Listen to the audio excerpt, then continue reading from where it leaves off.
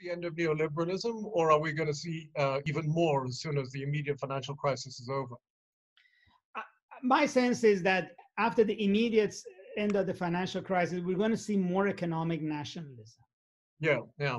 For the reason that every country needs to lick its wounds right away. And as you mentioned earlier, needs to see where its strengths are, build on those strengths, and try to get competitive advantage. And secondly, because the main champion of neoliberalism at the global level is actually missing in action, which is the United States. Yeah. China is supportive of mercantilism, which means that I maximize benefits to me without any kind of a investment in a normative international order. Yeah.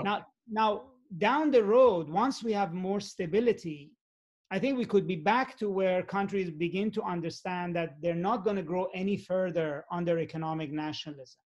So economic nationalism is good for stability, is good for crisis management, but generation of prosperity requires going back to globalization.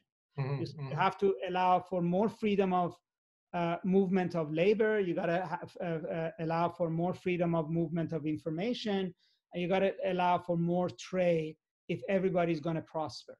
But I would say that probably is what we're looking at more medium run 5 years onward.